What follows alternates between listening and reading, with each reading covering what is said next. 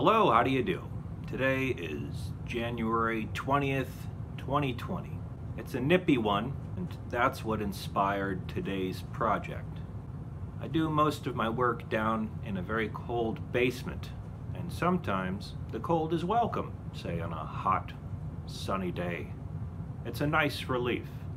But at the end of January in winter, it is not welcome. It is very cold, and I would rather be warm and working.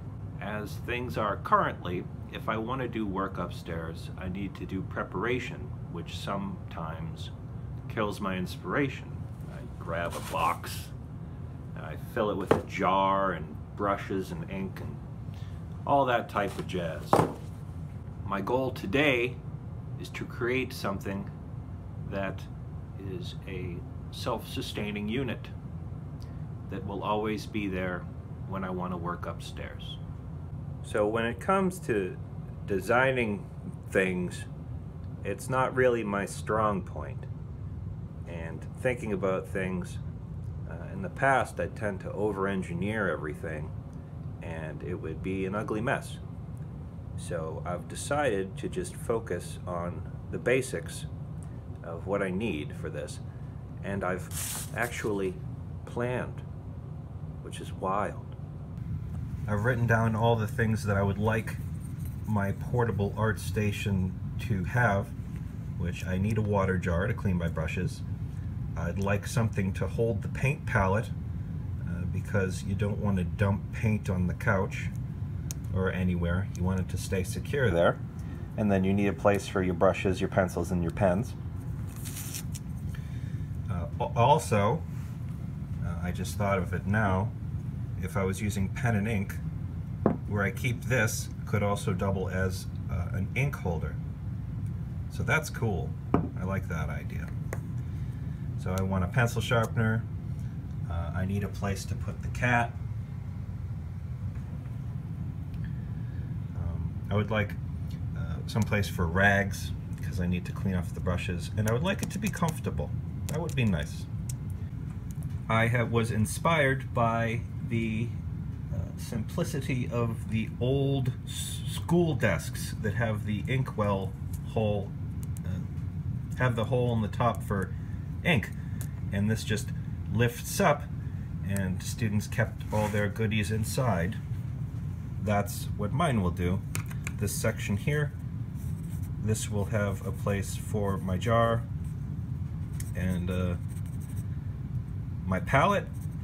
I can keep the pens and stuff inside. Also, this will be divided so I can just chuck my work in there and close this so no cats can step on it when I'm done. So this needs to be at least as big as my normal sized piece, which is probably 9 by 12. Since I was fortunate enough to get all this pegboard, that freed up a lot of the hard flat surfaces that I had.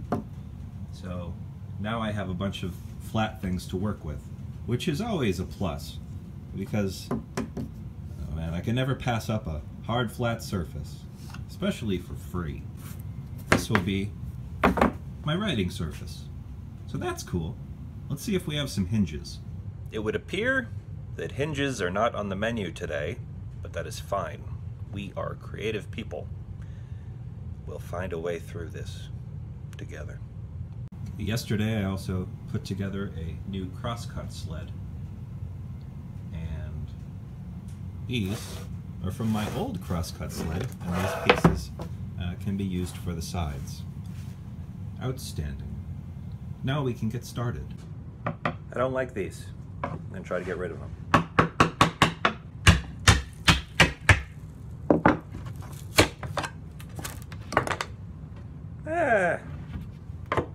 Maybe it'd be easier to just cut them.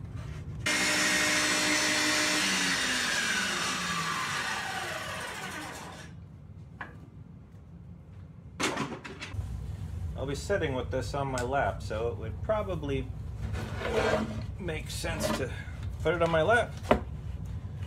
See how comfy that would be. You know? I like this size.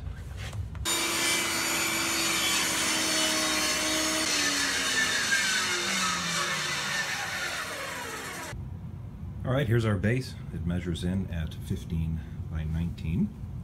Now I need to make 3 angled pieces. I've never been too good with angles. So I've tried to previs things here. These lines represent pieces of wood sticking out. I thought it'd be pretty sweet if the palette just kind of rested on top snugly in between the parts, and then I wouldn't have to worry about it going anywhere.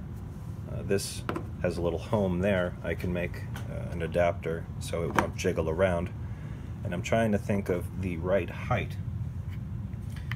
The entire thing, I know I want something covered here, so I'll have a place to do my art things.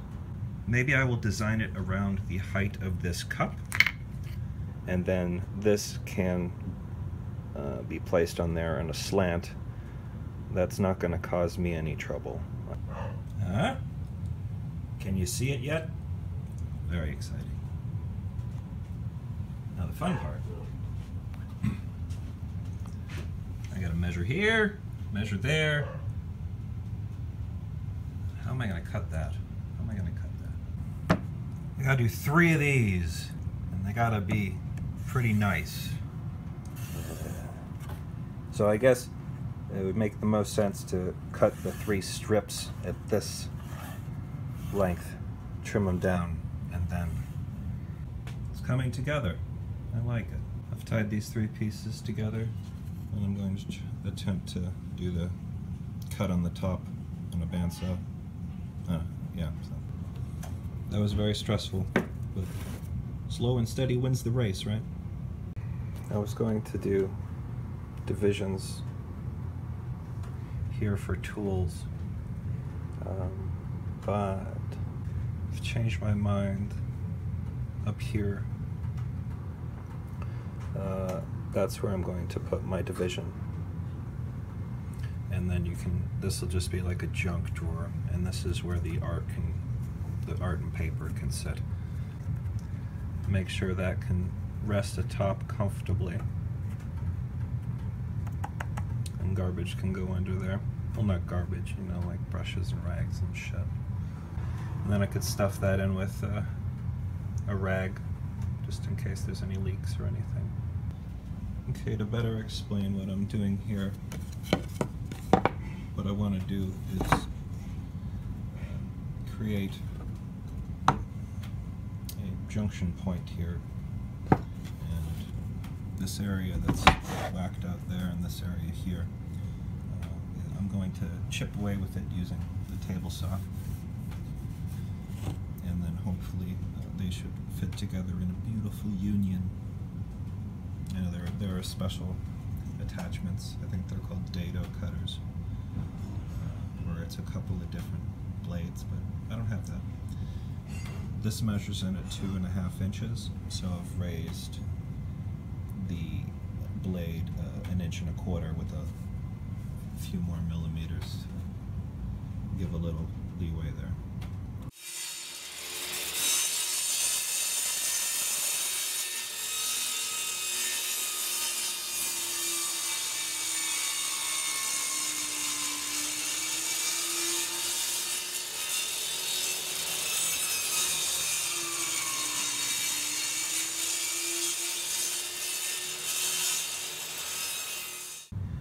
Looks like I forgot to trim this piece down to size before I did that. That's easy. Well, here's our box so far. I think I'm gonna cut a channel in there to make it a little bit easier to get in there. No, I'm not gonna do that at all. That's just gonna be another area for like paint and stuff. Alright, so what I need to concentrate on now is this space right here. We'll start with the corners. It's a good place to start. That worked. Flip around the back here. Right now I'm going to cut some veneer strips. I'm going to cut some to this thickness, and then I'll figure out all the math for all the sides after that.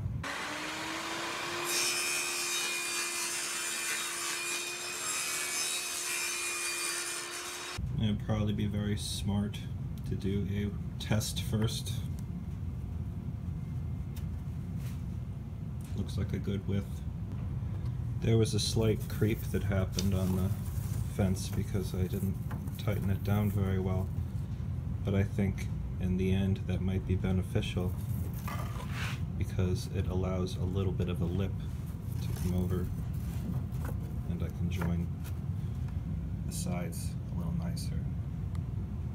So I have the veneers for the top, the front, and the back. So I held up this piece, just trace the line, and then put another one on there in reverse for the other side, since they're both the same. And I'll cut these on the bandsaw. Try not to. Let's get some veneers on there. I'll be using hot glue for this task, mostly because I didn't want to see any tack holes. Hot glue isn't my favorite, but you know, this is like particle board, and this is a bunch of different materials, and wood glue doesn't really like playing ball with things that aren't straight up wood. That's not my job. It's not my department.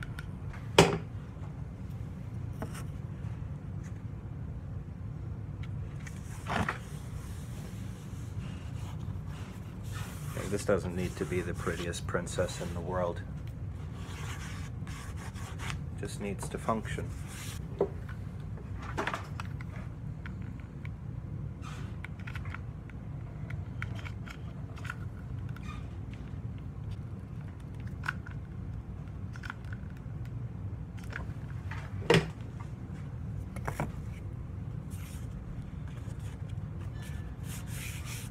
How pretty. So there are a few spots, since I cut this freehand, that are a little bit higher than I'd like. So I'm just going to sand those parts down so the top veneer lies flush.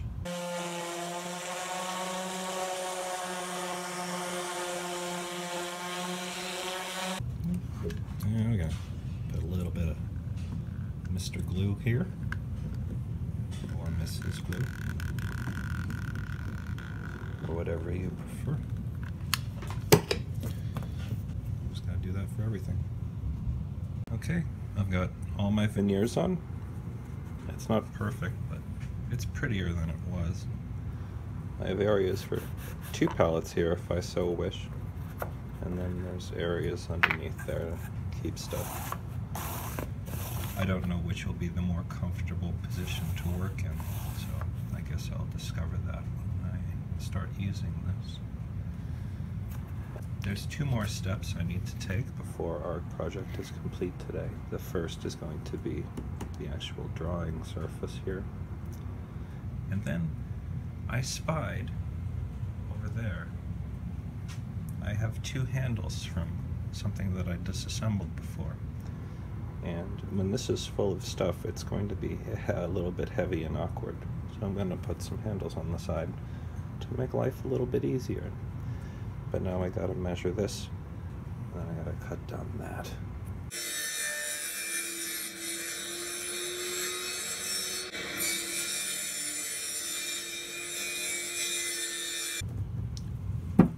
Okay, that fits on there nice, but I need to figure out a way to secure it so I can flip it open. I don't have a hinge, so maybe I'll just drill a few holes. Just do it nice and easy, like zip ties or something. Well, I really foregoed anything too fancy here. I just used duct tape as a hinge. Worked perfect. Used a little electrical tape around it to make it pretty. Now here are the handles that I have. They're going to require little drilling, little precision, and then we're done. So these handles have a teeny bit of a recess that needs to be drilled in there. The first hole, I'll drill the thickness of the screw, and then I will drill a little bit more so the handle fits in nice.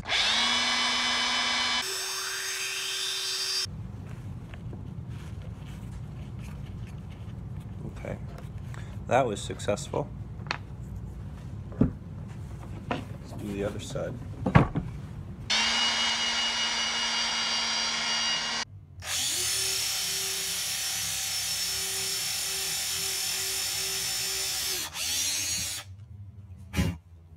Cool hole, dude. Sometimes everybody needs a little help.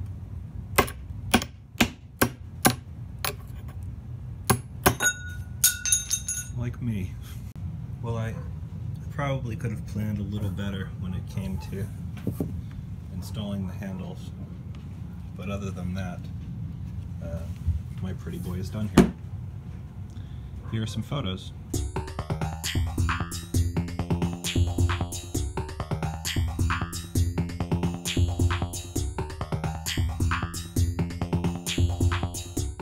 That's it.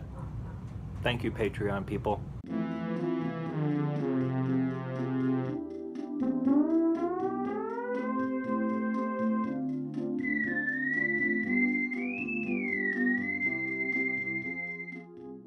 Thank you for watching. I'll see you next time.